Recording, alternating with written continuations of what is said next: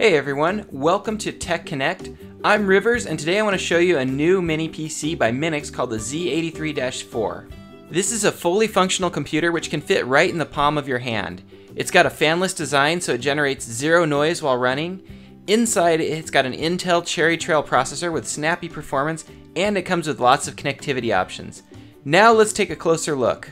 Here's a look at what comes inside of the box. So you get the mini PC itself, a high quality power supply, an HDMI cable, and a small manual.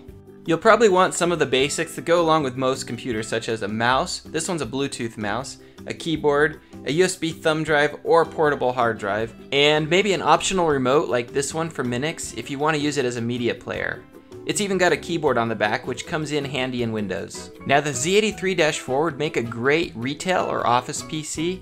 You could stick it on the back of a monitor for an all-in-one PC with a clean look, or you could use it as a Plex media server, as well as just using it for a standard PC for everyday use. Oh, and by the way, if you wanted to use the Z83 in a business or retail area, it's got what's called a Kensington security slot, which you can attach an anti-theft system with a special lock, and it secures to the internals of the device. Now let's talk about one of my favorite features of the Z83, and that is the quality. It's one of the nicer mini PCs I've ever tested. The material on the outside feels great, and the bottom is made out of aluminum. This helps keep it cool with its fanless design.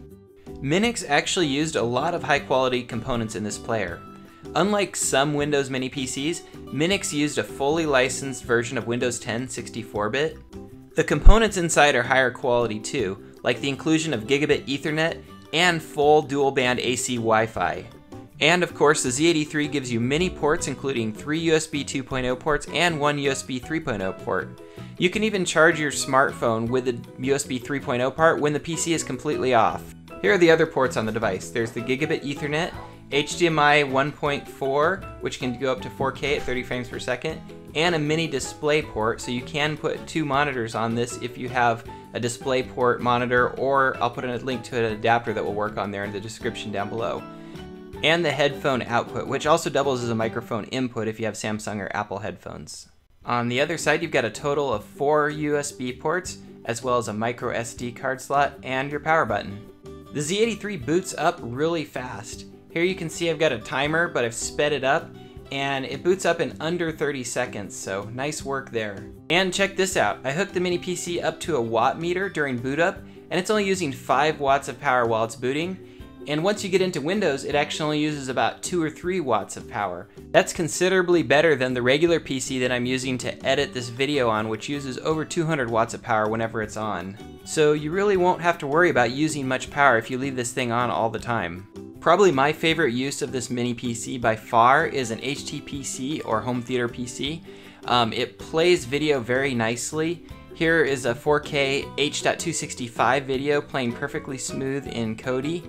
So I hooked it up in my home theater room to my Epson projector, and it worked great. Video playback was nice and smooth. My only complaint was with the Minix remote. You have to hold the button down for about half a second to select something. So maybe I could adjust that with a double click speed, but other than that, the playback was awesome as a home theater PC. And finally, a quick benchmark and comparison. I used Geekbench, which tests all sorts of performance from ray tracing to JavaScript to web page rendering, and it gives you a pretty good idea of how it's going to handle. The Z83 scored 2304, which is not bad. For comparison, the Minix NGC1, which is like Minix's premium HTPC, scored 2747, so pretty similar. Actually, I think the Z83 is a little bit more responsive and snappy than the NGC1, but the Z83 has less onboard storage, so that probably explains some of the price difference. And finally, the Z83 has a pretty nice price. I'll have a link to it in the video description down below as soon as it becomes available. The only real downside was that it only comes with 32 gigs of onboard storage, but I think that's a limit to the way the Windows licensing works. You have to pay more if you want to have more storage than that. To me, it's not that big of an issue though, because I can just plug in a thumb drive or a USB hard drive and have whatever media I want on those. Hope you enjoyed my review of the Minix Z83-4. If you like this video and want to see more like it, hit that subscribe button if you haven't already. That'll help me out a ton. Thanks so much for watching, and as always, a big aloha.